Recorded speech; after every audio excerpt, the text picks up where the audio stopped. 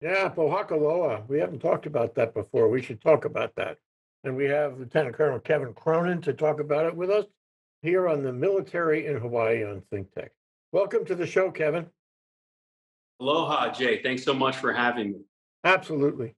We want to know more about Pōhakuloa. I'm a student of the Big Island. The Big Island has so much. There's every inch there's a surprise and a delight. And Pōhakuloa is one of those things. It's been there for a long time. So give us the stats on it. How long has it been there? How big is it? How many people are there? That's right, Jay. It is a great surprise here on the Big Island. So thanks so much for having me on the show and giving me the opportunity to talk about the great mission we have here at Pōhakuloa Training Area and the great team that supports that mission. So Pōhakuloa Training Area is located on the Big Island in the Saddle region between Mauna Kea and Mauna Loa. Daniel K. Inouye Highway, also known as Saddle Road, passes right by our gate. And it's 133,000 acres or 210 square miles. And it's the one of the largest training areas in the Pacific Basin region for our forces who are assigned here in the Pacific region to come here and do their large scale key collective and crew training events so that they can achieve the highest levels of readiness. And we've been doing this mission for quite some time. So it was established as an Army garrison in 1956. So getting up there. But previously, during World War II, we traced our lineage to Camp Tarawa and the Marines who came to Hawaii Island to rest, refit, and train after the bloody Battle of Tarawa, consolidate all the lessons they learned there, and then go on to their subsequent victories in the Pacific at Saipan, Tinian, and Iwo Jima with the Second and Fifth Marine Division. So we trace our lineage to them, and that's what we do here today. We train, we prepare, we consolidate on lessons learned, and so we're as ready as possible if and when our nation's men and women, our volunteers, are called into harm's way to fight and win our nation's battles. So is Pōhakuloa all Army now, or does it include Marines as well? It's an Army garrison, but that's a great point, Jay. It is very much a joint training area. So the biggest customer is U.S. Army, but the Marines are close second. We have a great relationship with the Marines who come here to train and use this area quite a bit. And then we also have Air Force and Navy come here to train. And so that training, that's how we fight. We fight with all the services integrating together in a combat situation. And you're able to do that here at Pōhakuloa Training Area. You're able to exercise all those services in conjunction, in coordination, get those practice runs, get those repetitions, and just be as prepared as possible. And you're the commander? That's right. It's my honor to be the commander of this garrison. What's a garrison? A garrison is an Army word for a base. You could use the word base. You could. We've all heard that word 1,000 times, but until this conversation, I never asked anybody exactly what it meant. We got it. I always have to be cognizant of the Army lingo and language. Make sure it's clear for everyone. So, what kind of a duty station is this for you? I mean, it's kind of remote. Is it a sweet deal, or is it hard work? It's both. It's a sweet deal, and it is hard work. But that's what we sign up for as professionals, professional military leaders. We want the hard jobs. We want the hard work. But it's a great honor. I say it's a sweet deal because it's a great honor to kind of have a key role in ensuring our nation's men and women are as prepared as possible for combat. Our nation's men and women in uniform, and that's a sacred obligation. It's important for our nation because it adds to our readiness, which is a moral imperative to ensure our nation's men and women it's an operational imperative to make sure they're as prepared as possible. but it's also a moral imperative, a sacred obligation. You have to make sure that our nation's men and women get the best training possible. And so I play a role in that, and the great team here plays a role in that, and I'm proud to be on that team. There's 200. Sorry, go ahead, Jay.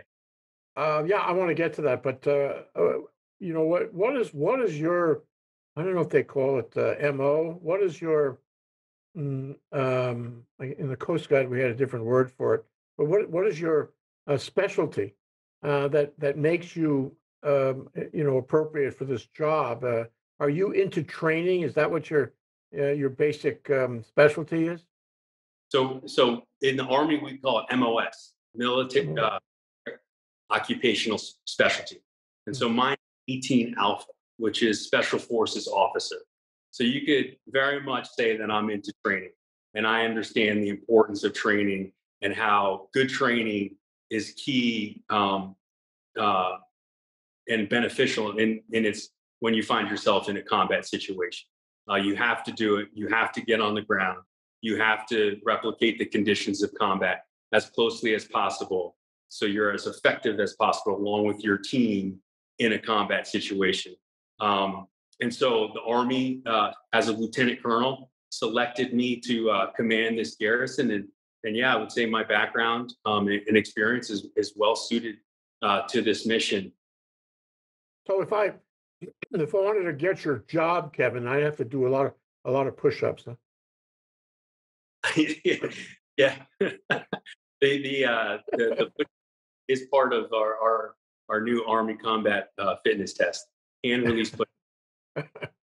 Well, yeah, let's talk about, at any given moment in time, how many people have you got there? Is this a year-round sort of thing, or is it seasonal? They come and go in groups? Do the groups interact between the branches? And do they all have the same kind of training, or different training manuals that apply for different groups who come and spend time with you? Absolutely. So it definitely ebbs and flows based on different times of the year. So right now we're in a lull, but over the past 2 months, we're at a peak, and we peaked at about 1,300 predominantly soldiers here at one day. And the training varies based on the unit's needs and requirements and desires. And so they come out early, they send an advance party to do a reconnaissance and prepare and plan that training based on what they assess their unit needs to train on. And the team here works with them and is able to facilitate and support that training. We train about 13,000 soldiers, Marines, sailors, and airmen a year. It's a lull right now, but over the next couple of weeks, it'll pick up a little bit with about 400 Marines coming here for RIMPAC, Rim of the Pacific exercise, and some allies and partners to conduct some key training here. And then in August, we'll have the Hawaii Army National Guard and 100th Battalion U.S. Army Reserves come here to do their annual training. We are extremely proud of that. We are the home for training for the Hawaii Army National Guard, our state citizen soldiers. I was going to ask you about that. That's good. So, I mean, everybody who could get trained gets trained. I saw a movie last night, Kevin, and I think it was Netflix, about an agency in the British government in the war, and it was working actually with the American government for a while, and it was in charge of recruiting spies, to deploy in continental Europe, and to support the resistance and so forth. And training was really important in that movie. What I took away from that movie, if you ask me for a practical takeaway, is that if you are not trained, you are at much greater risk. If you are trained, you can do a better job. You can succeed in whatever your mission was.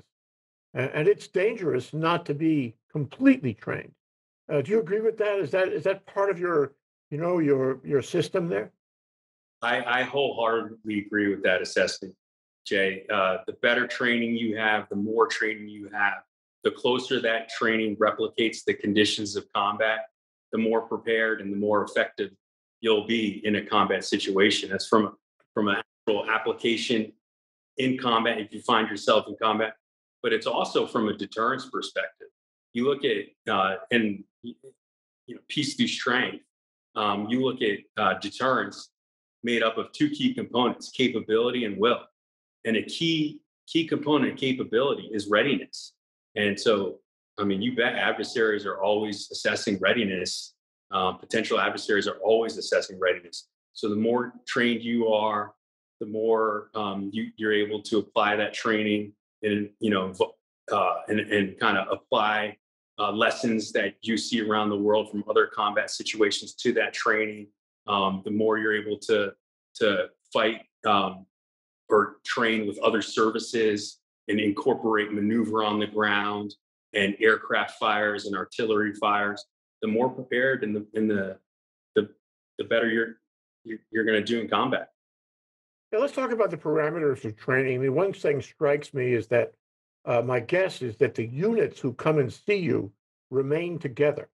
In other words, you're juggling them around. You're not sending, you're scrambling the units among training units. You're keeping them together because part of training is training together. It's the teamwork thing. It's knowing, your buddies, knowing the guys in your unit really well and caring about them. And so, am I right about that, or do you scramble them? No, it's all about the team. And so you come here and you're absolutely right, Jay. It's all about the team. So you come here and you're able to do that training as a team. And the Army's always kind of there's always an assignments process, and new people are being cycled in, and people who've been in the unit a little longer are being cycled out. So here is where those newer people are able to come train together as a team. We call it collective training, and get that practice, and kind of know, they know that they come out of here and they know who the sound of their leader's voice in the dark, and can kind of You bet. maneuver that way. So, does your staff at Pōhakuloa directly train the people who come for training, or do the various branches and units send their own trainers to do the training, under your command at Pōhakuloa? The units that come here send the trainers as part of the units. That's a unit role and responsibility. What the team here at Pōhakuloa does, kind of the institution, and it's majority civilians, 230 team members who work here day in and day out, and there's only two active duty military, myself and the command sergeant major. Civilians who live in the community, are from the community for quite some time. They facilitate the training through providing services, support, infrastructure, and then there's a branch here that we call Range Operations Division, and they support the ranges, and they ensure range scheduling. They ensure the targetry on the ranges is appropriate. They ensure the safety zones are correct, and they kind of help synchronize the training. So when the units rotate through, they can just hit the ground running and get after it. Yeah, you got to be careful on those ranges. I remember when I was in the Coast Guard, they said, "Oh, you lawyers, you have to get out and train too." So they sent me down to Cape May to get trained on weapons, and I was there on the firing line with a 45, and all of a sudden, the chief, he started yelling at me, and he stopped everybody, at ease or whatever it was. And he came over and he looked at my 45 and noticed the barrel was cracked.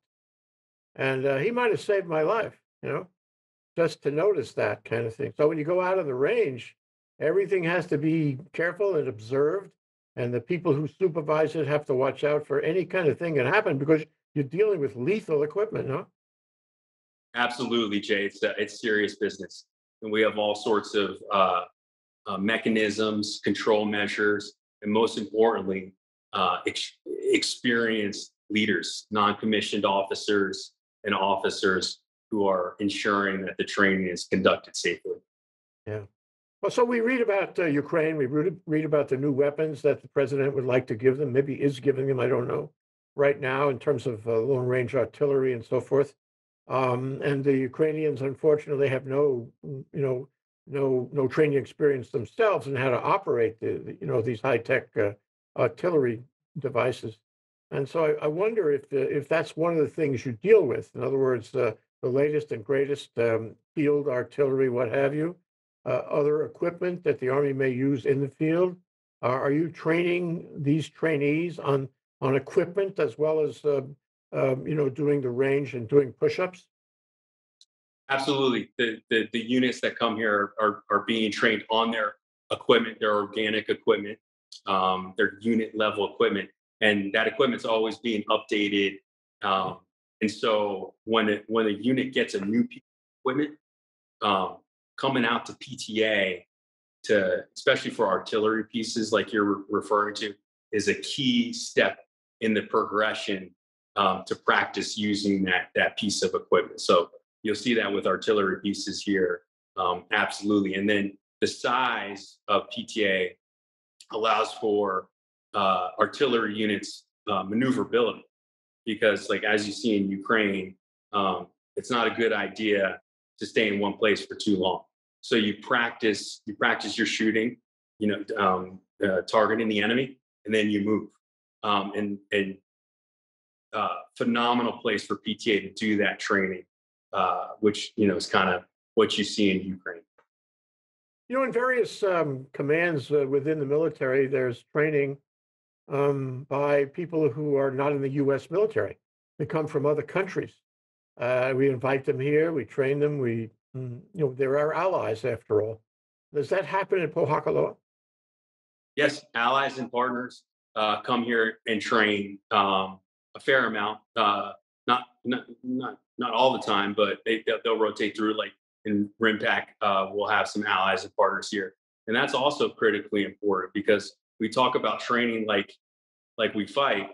Well, we're going to fight joint, and we're going to fight as part of an alliance with allies and partners. So we get those opportunities to train here at PTA and improve and increase our interoperability, which is really important. Part of training is, at least the way it's emerging, part of being in charge of a group of people, at least the way it's emerging, is to make sure they're mentally healthy.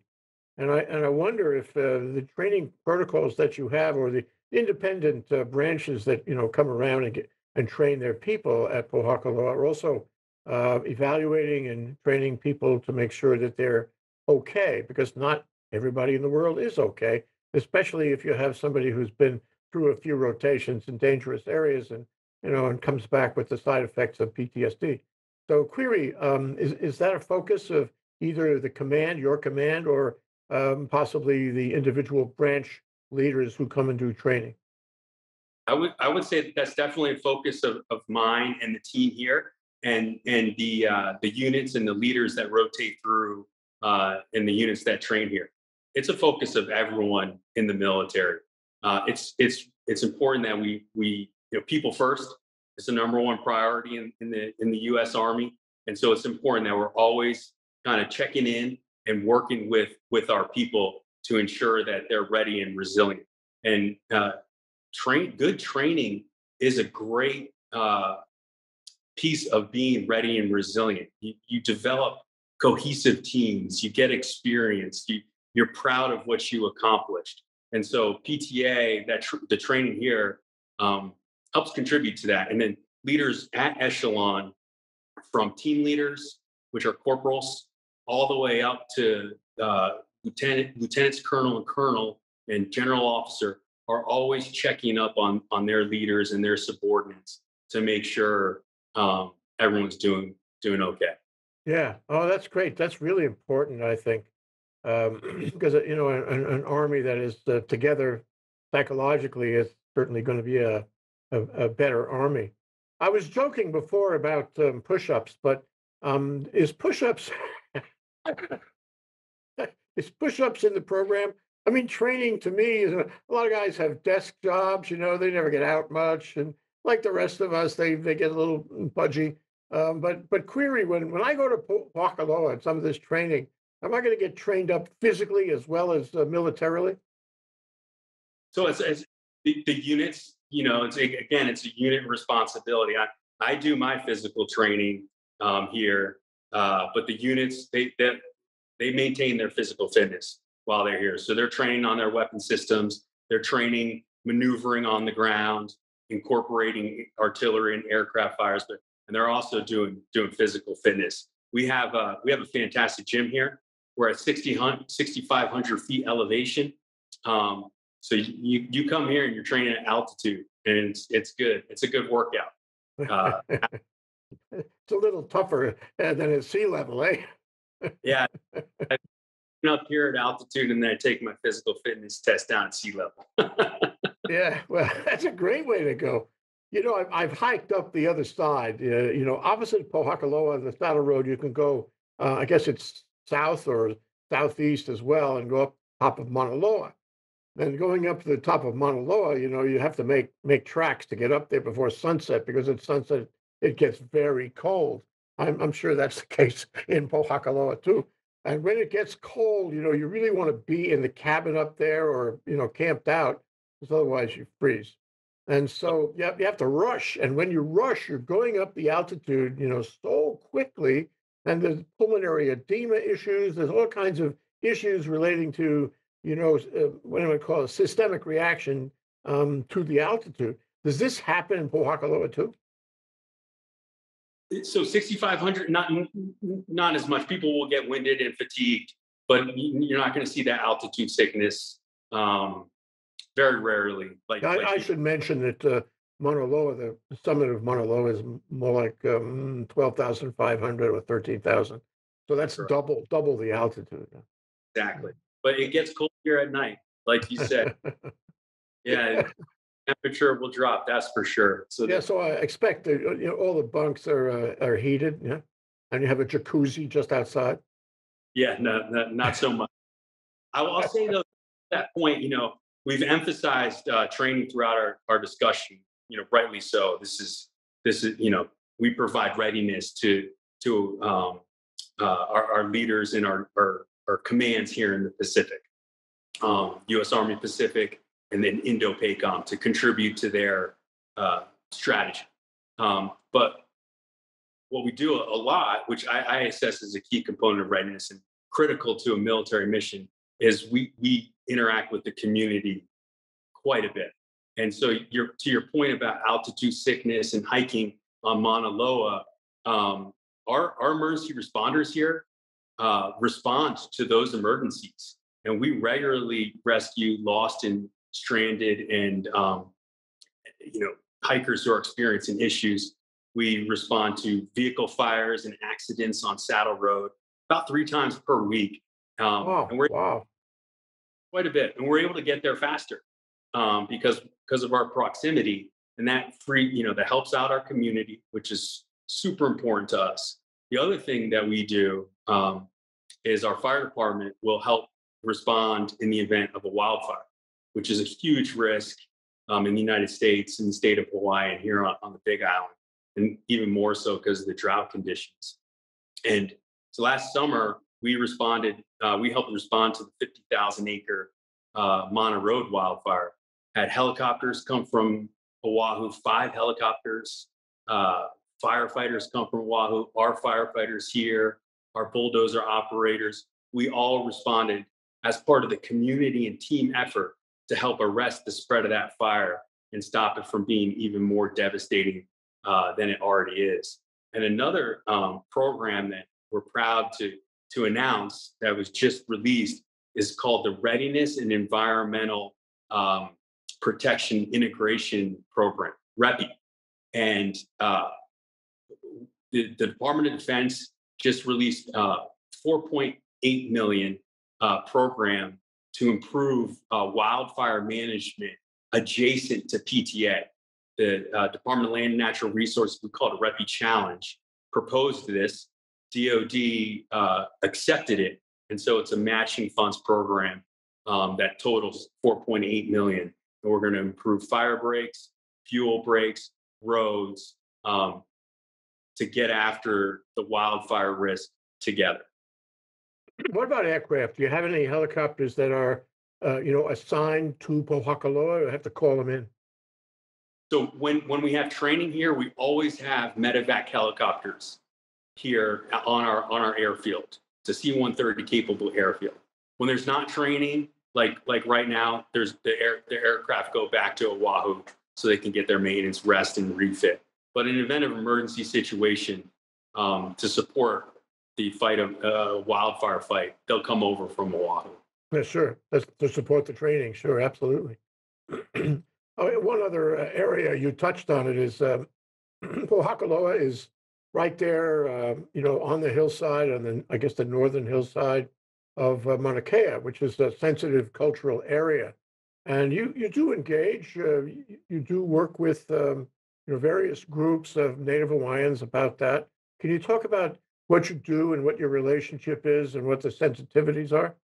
Absolutely. So community engagement is so important to the military. We're from the community. We are the community's army. We're your army. And so it's really important to engage and have dialogue with the community. And so we go about that a variety of different ways. We both informally and formally have dialogues and meetings and engagements with Native Hawaiian organizations and Native Hawaiian individuals to talk with them in dialogue and engage in a dialogue and develop understanding in a transparent manner. We have what's called the Kohoahoa process, which are community-led engagement dialogue to kind of interact and develop relationships, which is really important. We understand that there's lots of sensitivities, and there's some people who don't agree with our presence here, but I still, we still try to engage, and we still try to talk about our mission and the importance of our mission, and hear those concerns and dialogue, and look for opportunities to work together in a transparent and respectful manner. Yeah, I told you, that back when in the days of Senator Dan Akaka, I met Noelani Kalipi, who was on his staff, and later on, I met her in the context of organizations on the Big Island that deal with Pōhakuloa, among other things. And she had only good words for Pōhakuloa. She was on the show about a year ago, and I really appreciated that. It was all very positive. When you get a chance, take a look at ThinkTech and look her up, and you'll be able to see what she was saying about you.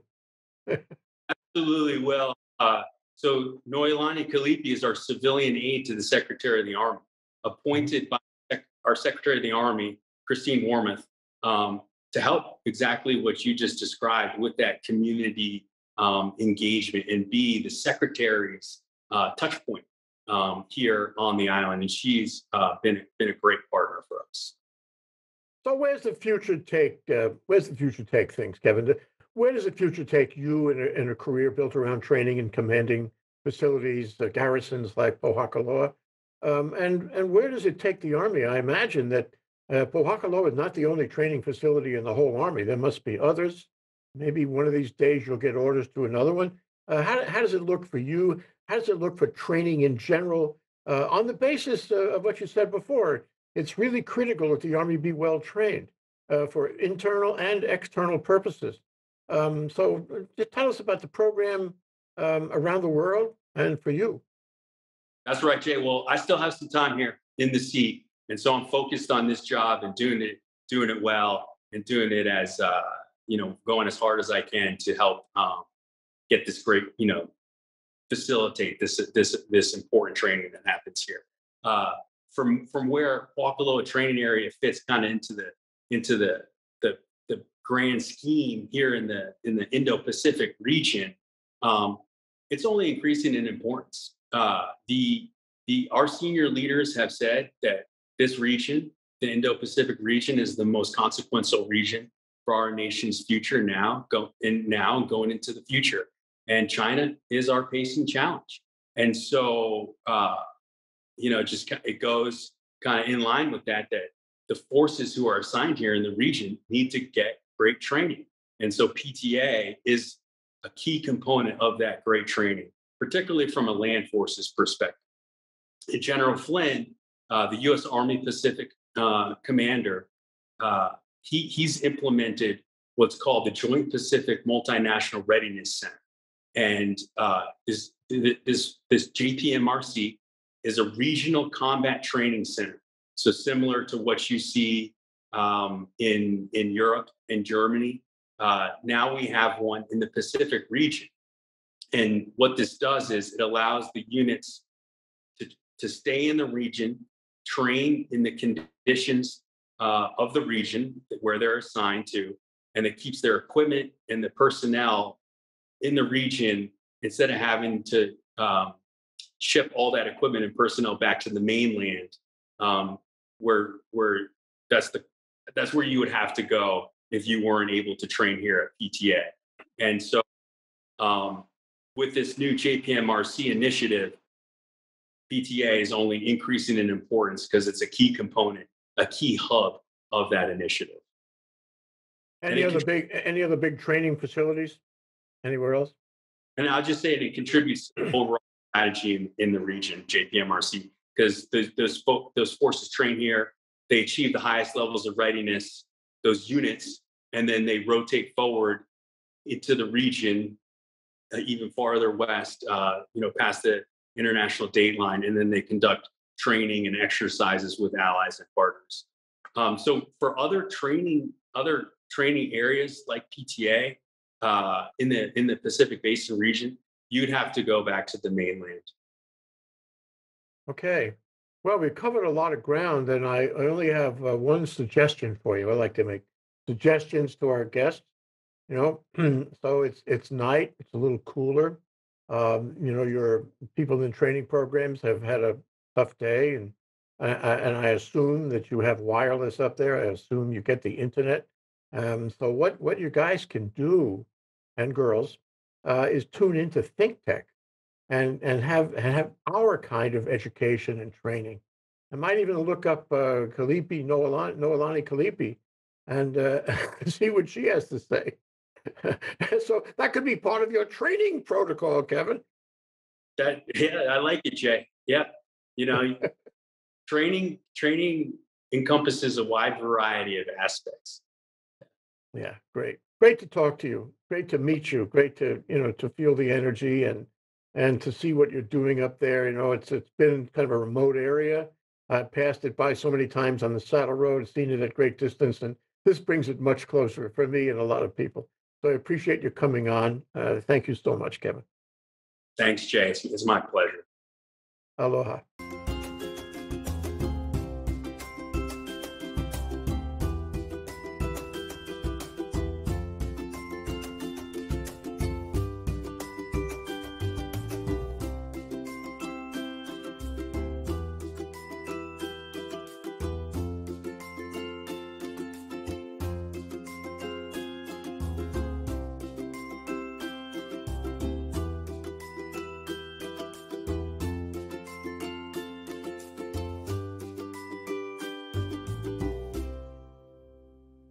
Thank you so much for watching ThinkTech Hawaii. If you like what we do, please like us and click the subscribe button on YouTube and the follow button on Vimeo. You can also follow us on Facebook, Instagram, Twitter, and LinkedIn, and donate to us at thinktechhawaii.com. Mahalo.